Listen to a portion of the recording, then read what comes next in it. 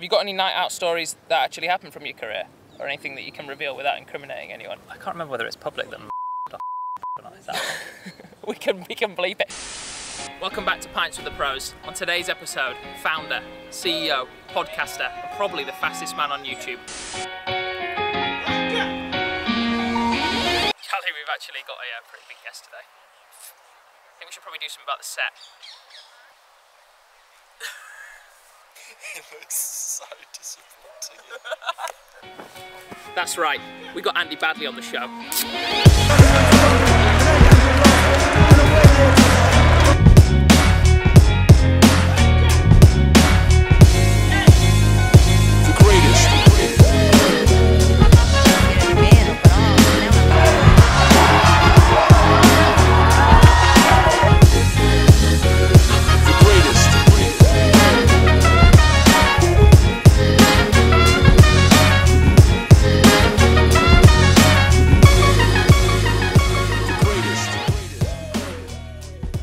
Andy, hello. Probably the fastest man that will ever appear on this show. We're doing well if we get anybody faster, that's for sure.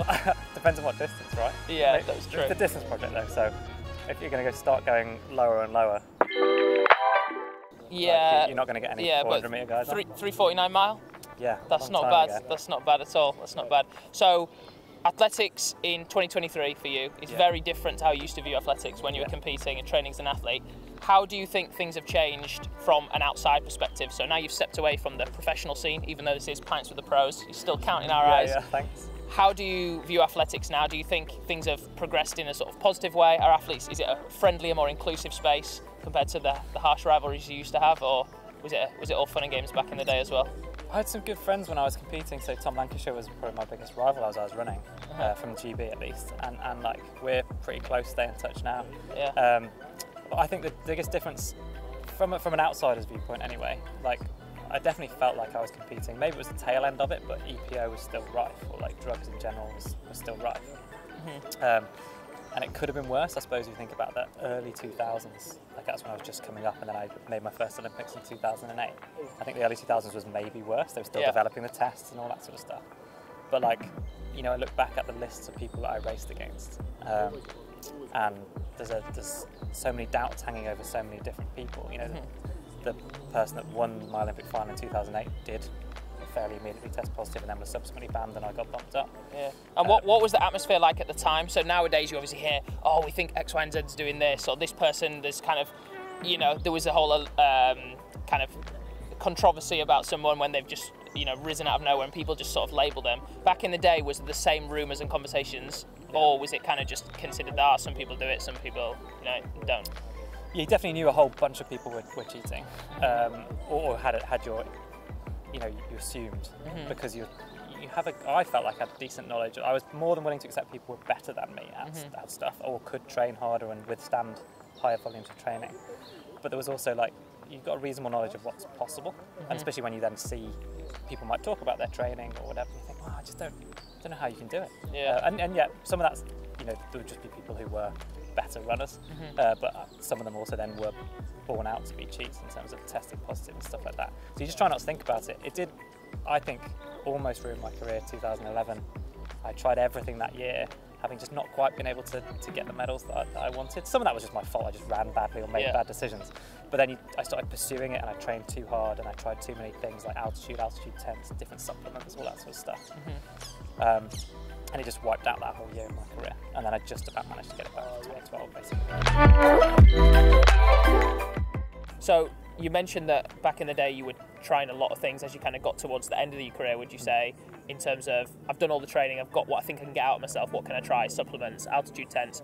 Did you find that you struggled with a social aspect at that time, in terms of, were you being really careful what you ate, were you not drinking alcohol? Would you say that kind of any negative elements were affected because of your pursuit of trying to be the best you could be?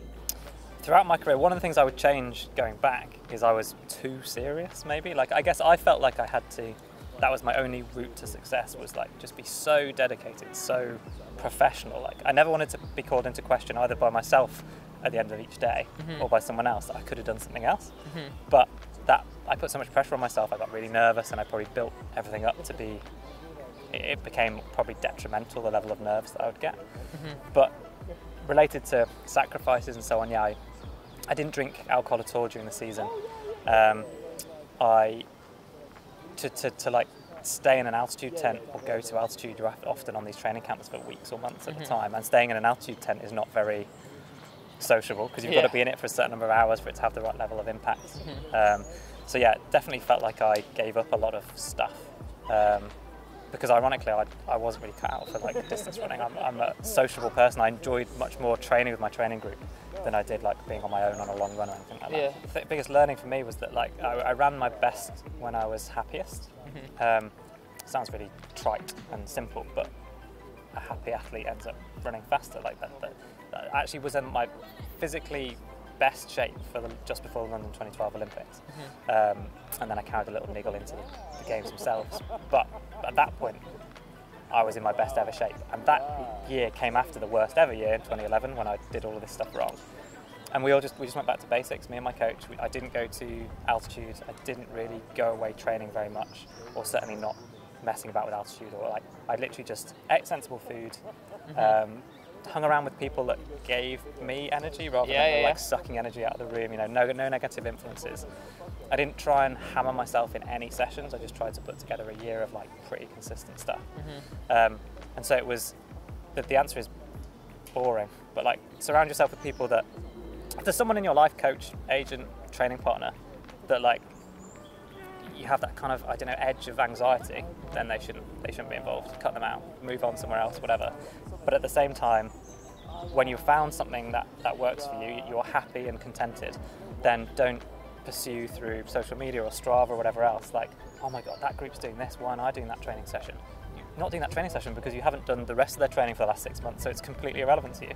So it's being comfortable enough in, like I was fortunate through most of my career that I couldn't compare, unless someone called me up and told me what training they were doing, I couldn't find it out, or I read it in a magazine or something, like proper old school or an online blog. There weren't YouTube videos of everyone's workouts. And so I just had to stick to what I believed in. I believed in the relationship I had with my coach. He was my best man at my wedding, he's the godfather to one of my children. Like we are that close. And there were periods in my career where I kind of took that for granted a little bit and started taking bits and pieces from what other people said to me and trying to feed that in where it just didn't fit in like my own routine and how my body worked, which he understood, but I didn't. Tell us what you're thinking. Okay, it's a picture of the 2012 Olympic trials, and the chap, who I know exactly who this is, in the Gateshead vest that you blurred out, is Ross Murray. Oh, good knowledge, okay. So yeah, Ross and I were on the team together for 1500 metres in 2012. Nice, okay, and his face looked great. This is the reveal of that one. I'm sure he'll appreciate you need to show that in the reveal in the video. Yeah. Next one, I think this one might be a little bit harder, but maybe not for you, a man of knowledge. Oh, I know it's the Dream Mile in Oslo 2008. Did you win that one? Do you want to plug if you won that? I did win that, yeah, 3:49. I don't know, I want to say Augustin Chogi, but it's not, because George Chogi was an Adidas athlete, not a Nike athlete. Oh, I remember who it is, but I can't remember his name. That's embarrassing, isn't it? Okay, when you win, you don't have to remember everyone else. Okay, if his surname begins with a K. That doesn't help. And Kenyan, so Kip something, no. Oh, Kitani, yes, okay, yeah, my bad. Is he any good? No, I beat him, so he can't have been any good. Nice. So, like, talk us through like how you felt in the moment and what it is. Oh, thanks for this one. Fucking hell. Do we swear? Do you swear in these videos? Well, I know exactly when this was. Literally the lowest moment of my entire athletics career. So this is Barcelona European Champs 2010. It's me, Colin McCourt, and Tom Lancashire. So I've got the blue number on because I had the fastest time in Europe going into this race, and I was dead set on winning. Like I absolutely convinced I could win gold, and I came 6th in the end. And I was 2nd coming into the home straight, and 4 other guys just ate me up with like 30 metres to go. Still have nightmares about it, so thanks for that. 3 of you in the final. Yeah, which was amazing, and actually made the front page of the Spanish press because they had 3 Spanish in the final as well. And it was in Barcelona, so it was like the Brits against Spain, and they absolutely hammered us. They got like 1, 3, 4, I think. Loads of people think that the country compatriots talk about tactics, and the irony was if Tom and I in this instance had actually talked about tactics, we both probably could have got a medal, but we were rivals and we didn't want to help each other out, and that's another thing I might change. Okay. And we both had a very similar plan, which was regardless of the pace, make sure we're at the front with 500 to go and go hard. Tom, I'm sure, would say when he got to the front with 500 to go in this final, he went way too hard, like way too hard, and I went with him.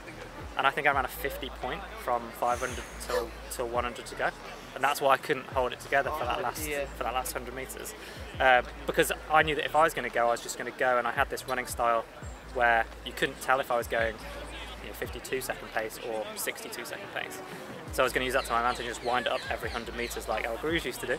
And if we talked about it, that strategy would have helped us both out. But he just tried to absolutely obliterate the field, and like he killed us both doing it, and so neither of us ended up in the medal. But yeah, you can't criticise him for it. It was that split second. If I'd just gone half a second earlier, then I'd have been the lead. He would have waited. Things would have been totally different. But that one gives me nightmares for sure. Oh.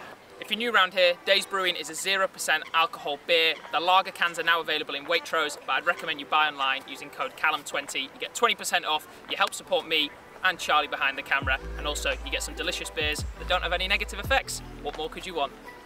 I've one-banged it, I'm back! So, you've had an amazing, successful career, and now you're looking at your sort of situation, you're thinking, have I got another year in me at running? Could I do another season? Where's my body at? All these situations. What has gone from that point there to now having a really successful, not just YouTube channel as such, but complete sort of media agency business in the running channel?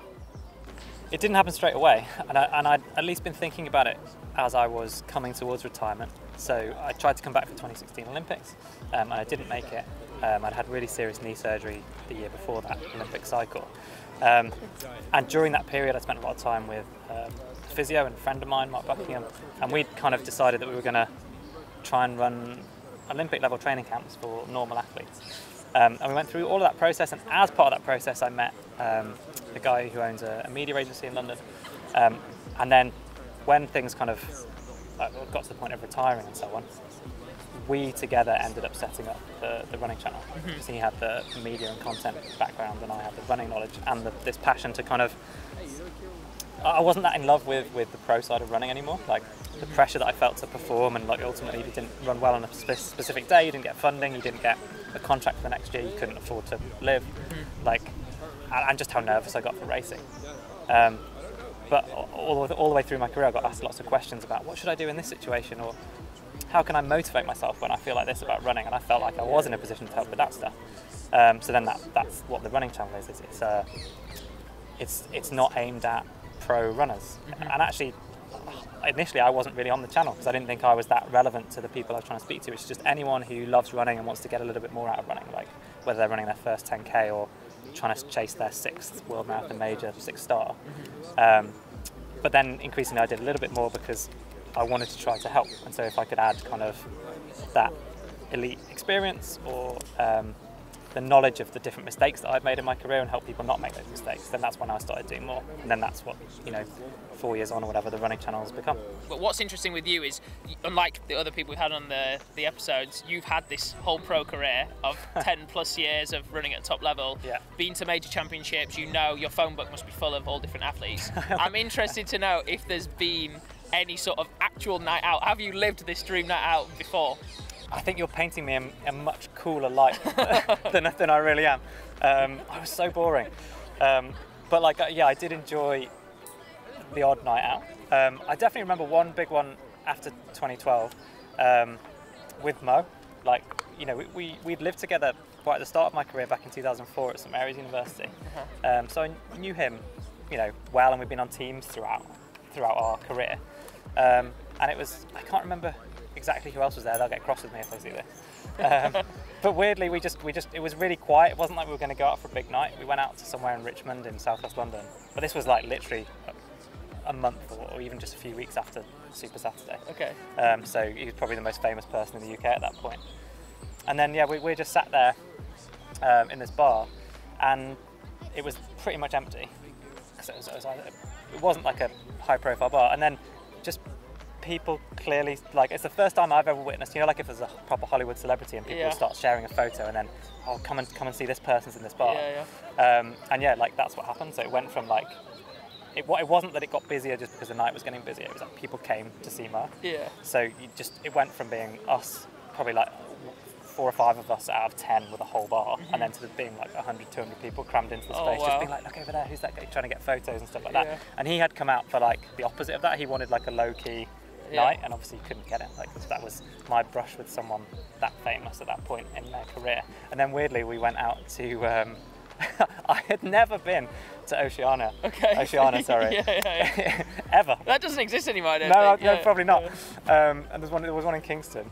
And for some reason we decided that's where we'd go. Yeah. And like because we were with Mo, we could like get straight in. I love that. And it was awful. I don't think we didn't stay for very long. So, but yeah, he got like a shout out from the MC or the DJ or whatever. And yeah, that was a surreal night, but it wasn't particularly crazy. It was, awesome. No, that's a great story. Pretty civilized.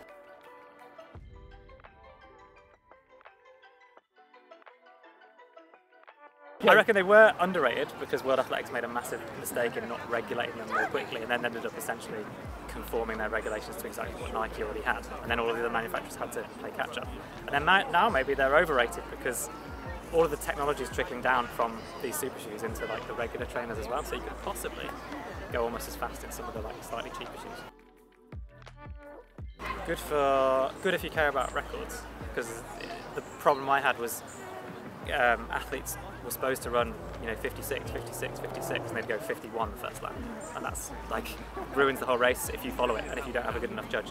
So if you want to run your fastest possible time and get the most out of like human performance, then wave light's good. But in terms of learning how to race, it's bad. And what about as a spectator, good or bad? Oh, it's good because you can see, like, it's very hard. There are certain places, even at the World Champs, I found it difficult to see the clocks and work out exactly what split times people are running. So as an engaged fan wanting to know whether someone's on for world record, then I think it's good because you can see whether they're going to break a world record or not, instead of just it flashing up on the screen at the end.